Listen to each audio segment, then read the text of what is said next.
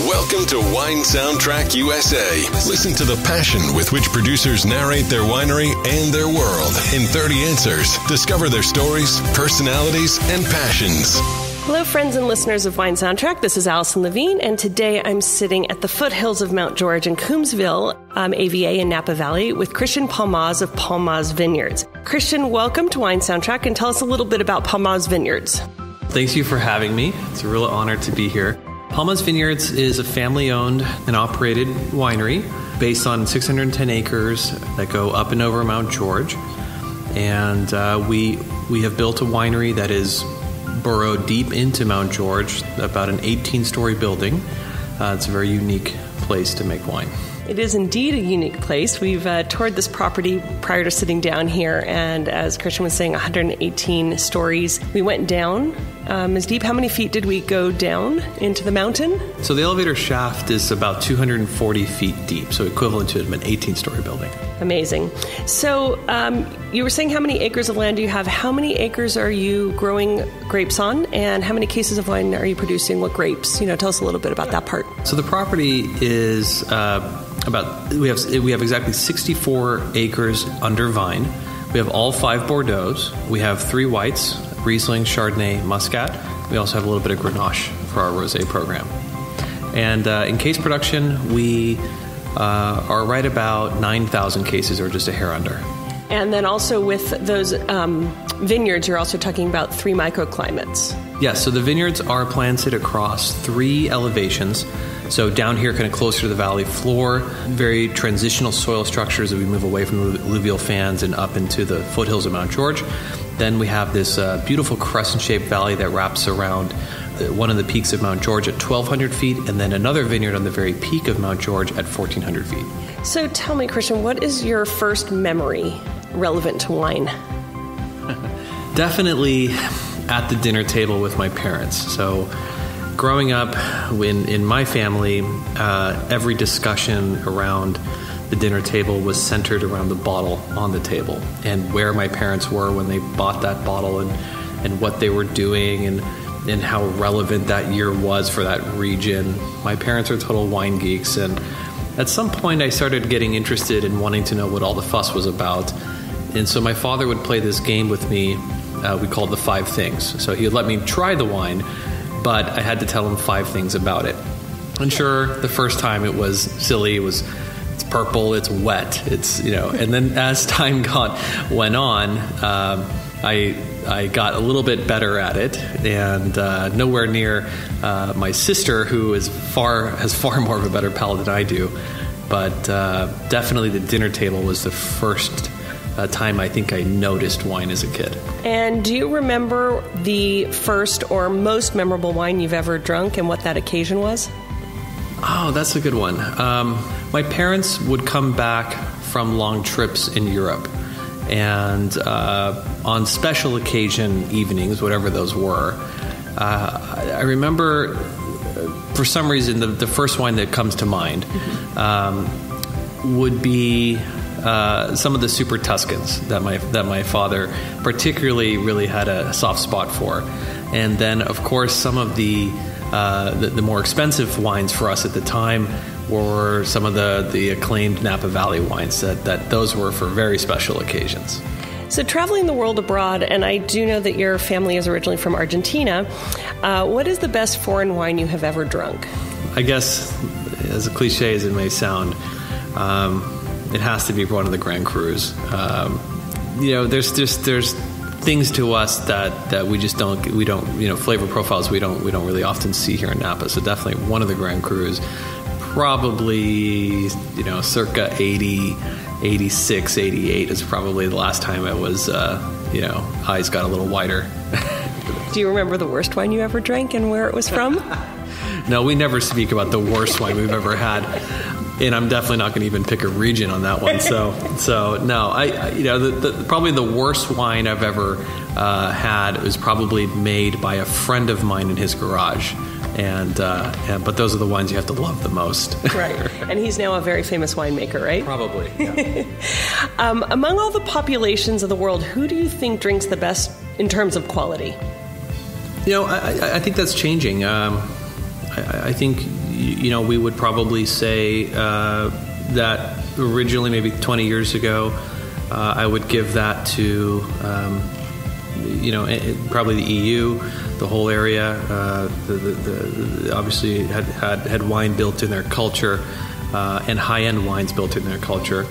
But Americans these days are expecting more and more quality out of the wines they're buying.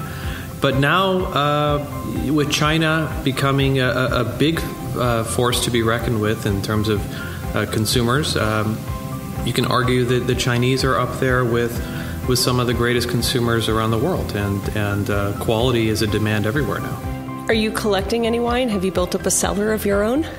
I have to say, my wife and I approach collecting wine in an irresponsible way.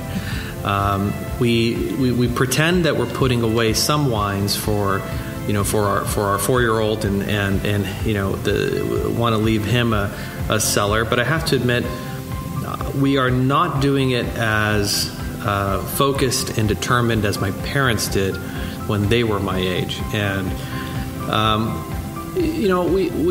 there are definitely some wines that we are cellaring, but I have to admit, I think they cellar because we forget about them more than we remember, or purposely set them aside, for the 20-year long run.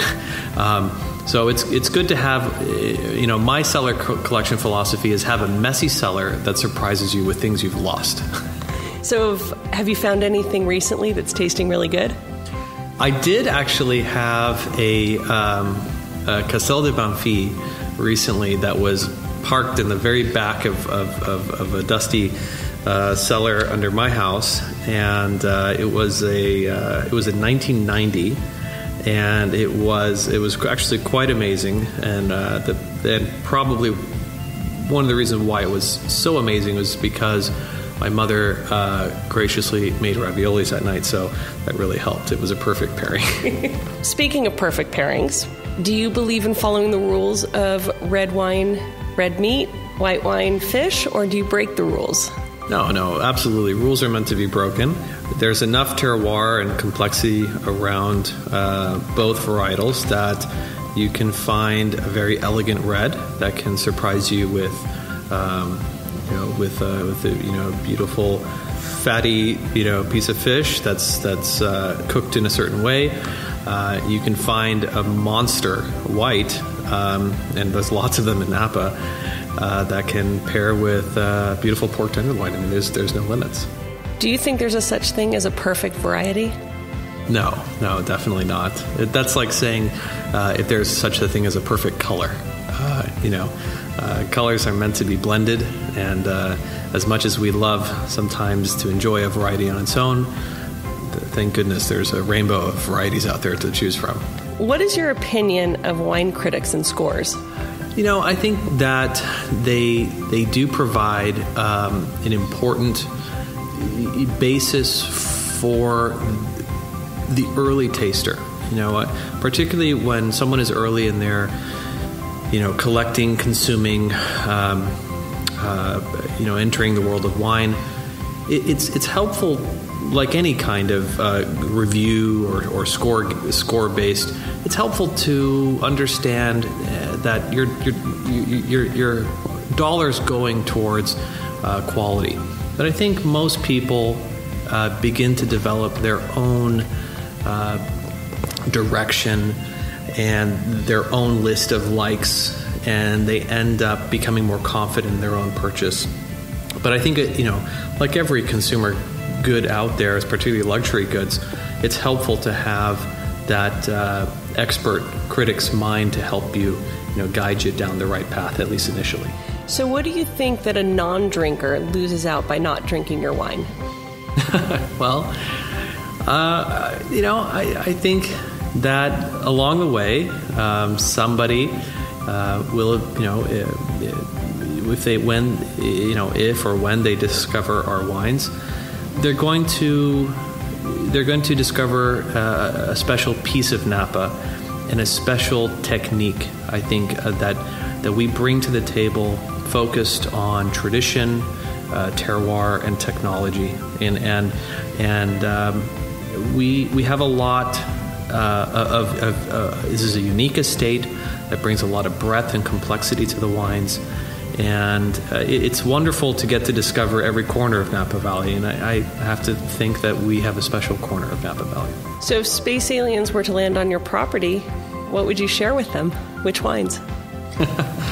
Well, assuming they're not hostile, I would probably, if I had to show anybody for the first time at a property, I'd probably start with our flagship cabs, because hopefully we show them what we do best. So, quick questions. As a wine consumer, do you prefer red, white, or rosé? Definitely depends. I need all three. You can't, it's the Swiss Army knife collection of survival. And we need rosé to be out there. And you have to have all three, so all three. And do you have a preference of still or sparkling? You need both. You need both. You need sparkling in the fridge at all times. We don't live. Our refrigerator is absolutely full with between 3 to 6 bottles of something bubbles at any given time, because you never know when you're going to need to celebrate something. And are those bubbles primarily champagne, or do you drink from other regions? I definitely have. There's a fruit. Maybe 2 or 3 of them are Ruined Arts or some other special. But I have to say, I like Stromsburg, and I like having some domestic bubbles in the fridge too. And you need both. They're different, just like in the still wines. It's nice to have a little bit of both. And when you've had a little too much of wine, do you have any special remedies for hangovers that you recommend, or? Absolutely.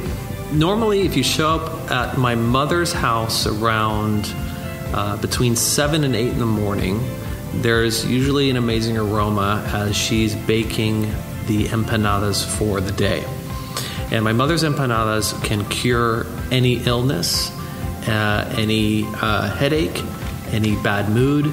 And they've been doing so for me since I was a small kid, because they've been in my lunchbox, and they're still in my lunchbox today. So my mother's empanadas are something magical.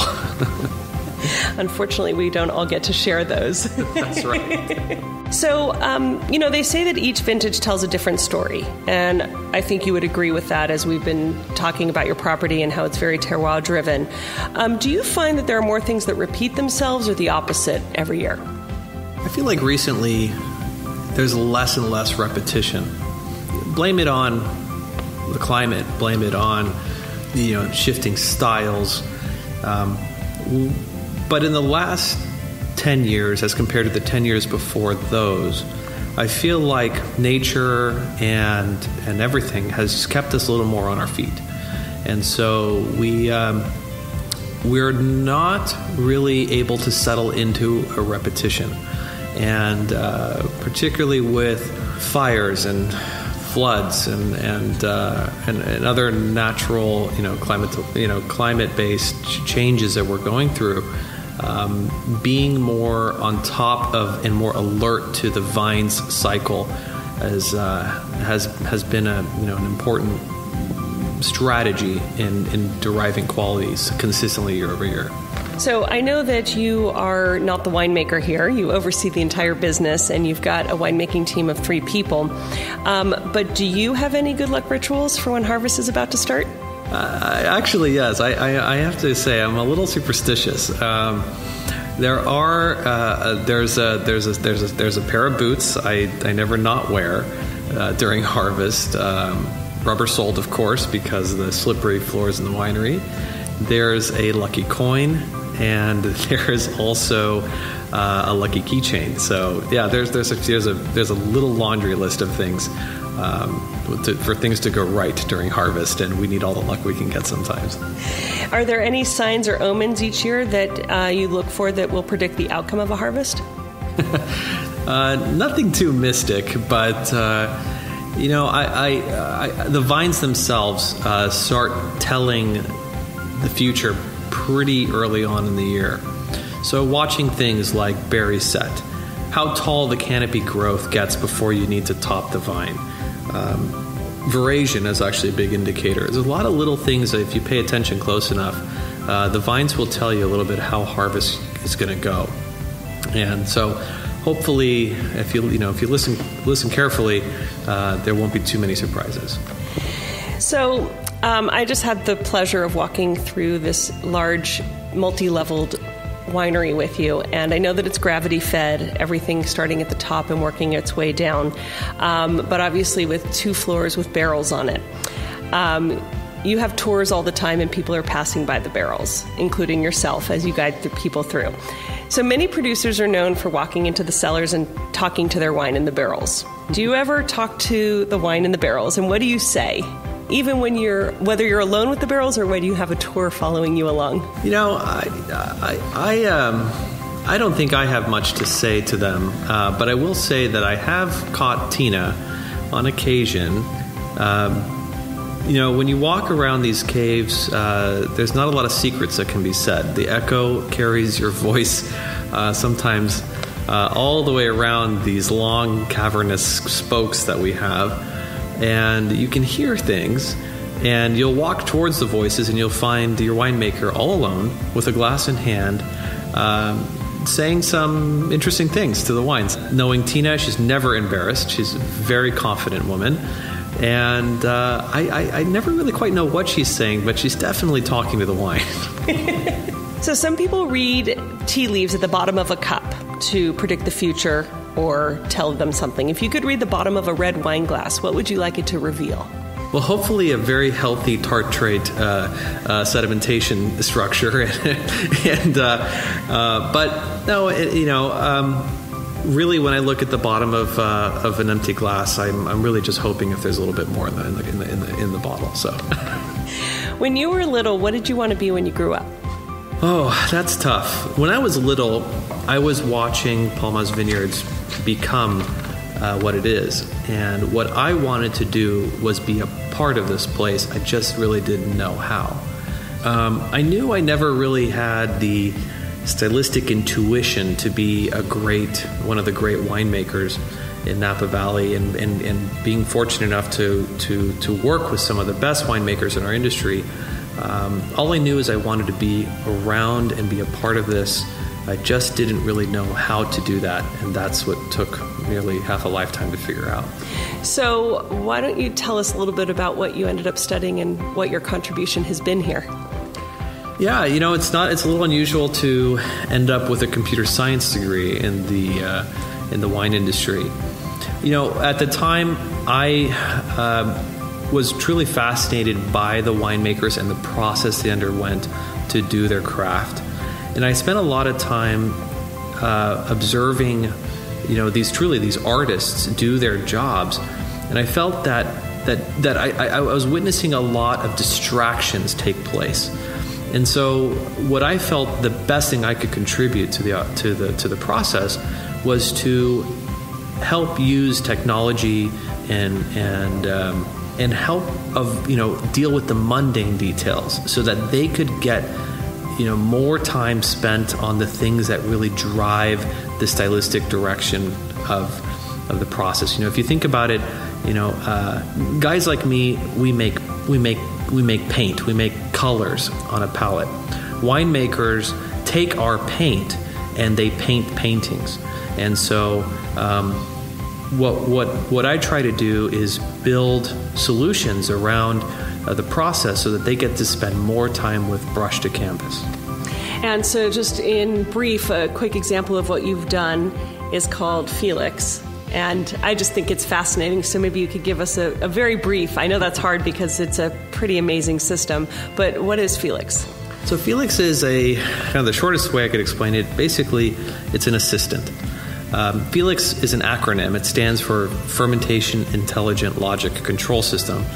And it's basically a machine learning algorithm designed to anticipate and essentially adapt to the ever-changing environment of the fermenter. But really what it's doing is it's focusing on maintaining and controlling everything surrounding fermentation health. So these are things related to the temperature of the fermenter, monitoring how the conversion of available sugar to alcohol is undergoing, everything related to the things that you can put numbers to. And it's doing this so that the winemaker can focus on all the things that we can't put numbers to, things that you can see, smell, taste, or feel. Because ultimately, the only instrument that really makes great wine in this world is the one you can carry, and we call it a glass. And that's what we want the winemaker to have in her hand, because that's really what is driving her creative thought. So when you're not working, how do you spend your free time? You know, we have a property up in Plumas County. We have a 100% grass-fed Wagyu operation, and we love to go up there and ride horses and be in the country and get away a little bit from very busy life of Napa Valley, which is a total joke because it's not busy at all. But so we bounce back and forth, but we like to stick around. We like to be here, and this is never has felt like a job, and I doubt it's going to start feeling like one anytime soon. Are there any particular sports that you like to participate in? I like tennis. Tennis is one of those sports you can play fit, out of shape. You can play for your whole life as long as you don't roll an ankle, but. You can play poorly, you can play well, but that's why I love tennis. It's adapted with aging quite well. Do you have a favorite group or singer? Just coming from Bottle Rock, I have to say that the Killers were pretty awesome this year. And do you have a favorite film dedicated to wine? Oh, that's impossible. There's a bunch of great documentaries that come to mind. There's a bunch of cheesy movies that come to mind. I recently saw A Walk in the Clouds, which was a little bit startling considering we just had one of the largest fires in California history. And watching a vineyard explode into flames, I have to tell you, that's not quite the way it works out. In fact, the vineyards are really hard to print out. But Keanu Reeves did a good job putting it out and saving the family farm there. So. I know you said you have a 4-year-old, but on those romantic evenings that you get with your wife, what wine would you order?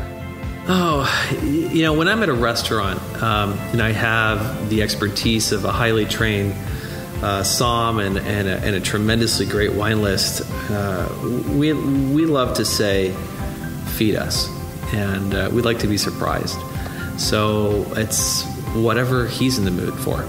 And probably the only thing we'll definitely order would be some bubbles to start. But beyond that, bring it on. What is the best piece of advice you've ever received? Probably the best piece of advice is the advice I probably constantly get from my mother, which is, she's constantly saying, well, there's always tomorrow. Sometimes this business can feel difficult.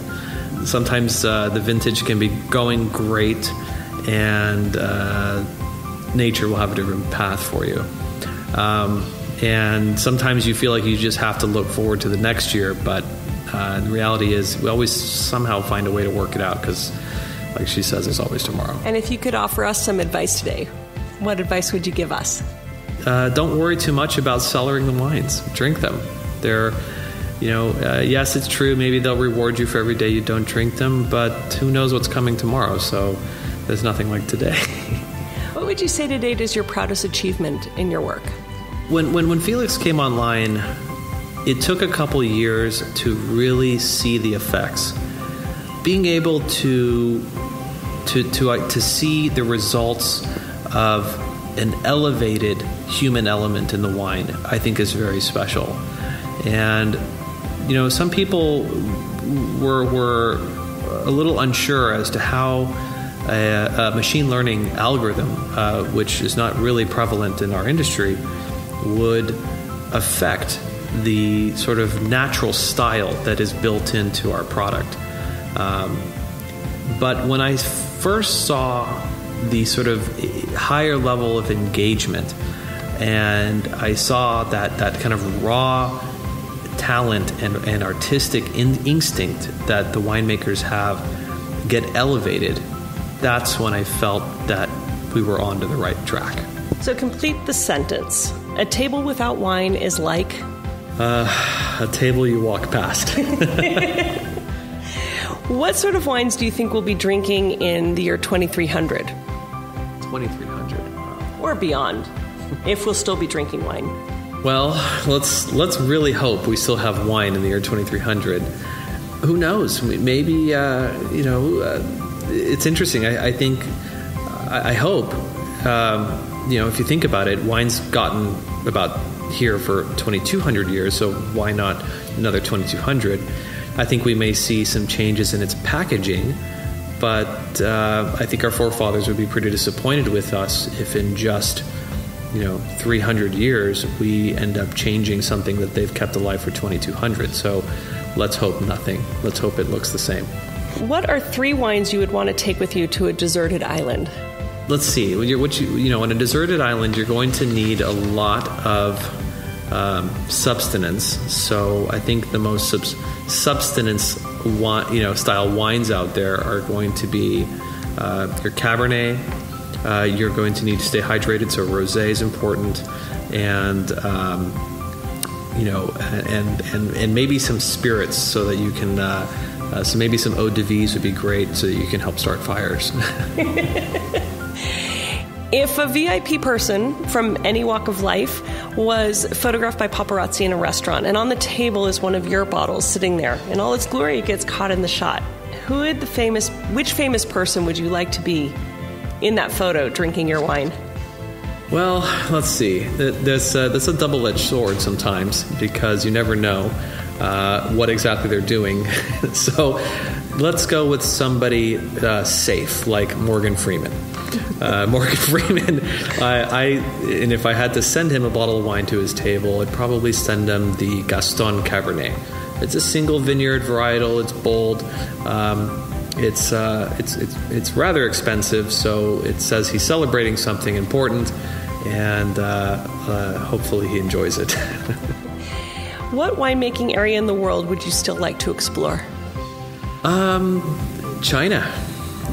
China is it's one of those places. I think China is incredibly determined to have a winemaking region. And it's unusual. No winemaking region in the history of the globe has ever been able to say this late in the game, let's build a valley of vineyards here. And that's pretty unique. And with the modern technology and the expansiveness of that continent, there is bound to be a pretty darn good environment to grow some pretty good grapes. Well, before we finish today, just a couple quick questions that we like to play with Wine Soundtrack. Wine and music, important combination. So I'm just going to name a couple different grapes, and I want you to tell me what songs are conjured up in your head. What would you want to be listening to? What does it make you think of? So since we're in the heart of Napa Valley, let's start with the Cabernet Sauvignon.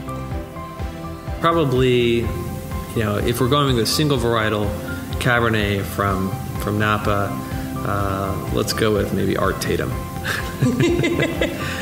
Orchestral Art Tatum, not soloist Art Tatum, but because it's not that raw. But maybe some Art Tatum would be great. And you were telling me earlier that your mom's favorite wine was white Burgundy, or where she identifies Chardonnay to be from. So what would you pair with the white Burgundy? Let's go with Adele. And what about a Malbec from Argentina? Well, I'm not going to say tango because I feel like that's what everybody would say. So let's do something totally different. Malbec is all about. I think it's one of all the vinifera. I think it's the one that pairs best with foods cooked by fire. And so maybe we need something a little more outdoorsy. So let's go with some bluegrass.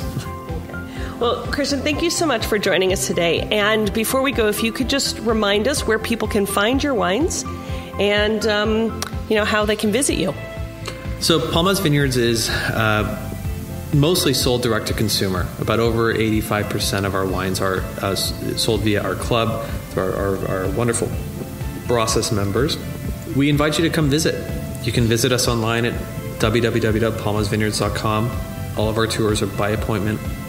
only private experiences. They're very special. And support the many fine restaurants around the United States and also abroad that carry some of our wines. And oftentimes you'll find some back vintage specials that we haven't had for years in the winery. So we're not a large producer. The wines are out there, and we'd love to have anyone come visit. Fantastic. Thank you so much for joining us today. And I do encourage people to come here because the experience is a tour of this very large vertical winery as well as a tasting of food and wine pairing. So it's a wonderful experience. And thank you so much for today. Oh, thank you. Thanks for listening to a new episode of Wine Soundtrack USA. For details and updates, visit our website, winesoundtrack.com.